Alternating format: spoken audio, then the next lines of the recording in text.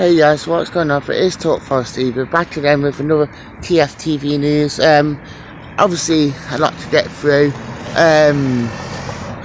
in terms of Vellios and Forest being linked with a goalkeeper from Fulham, but obviously I'm going to jump straight into Vellios.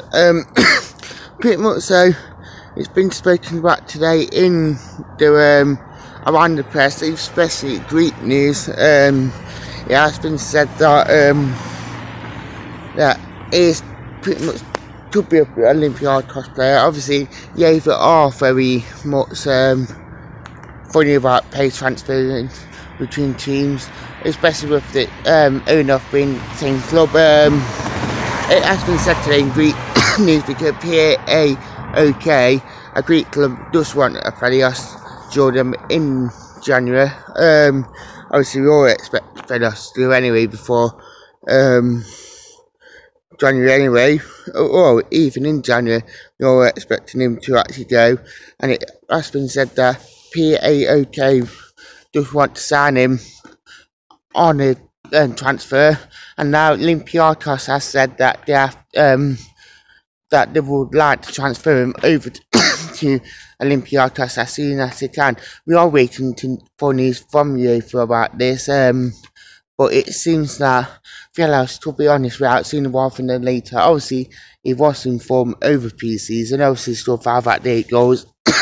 But it's a shame that he started one game this season against Shrewsbury and he hasn't featured since. Obviously, we don't know what happened between him and Warburton. We don't know if they had a fallout or Warburton doesn't favour him, but it does come across that it's not in Warburton's plans anyway.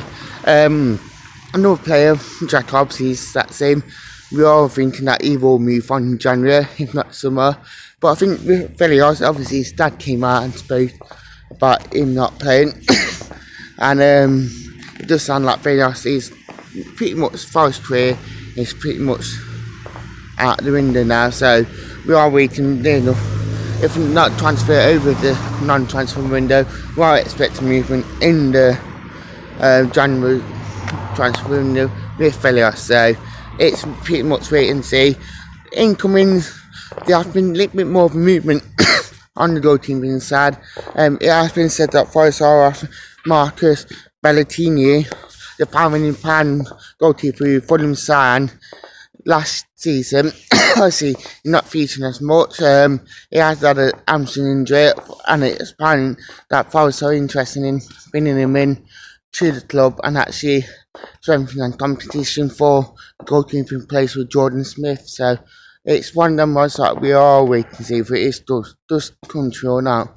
Thank you for watching Talk Forest TV. Please like, share, comment, subscribe to the channel. I'd like to say thank you and goodbye.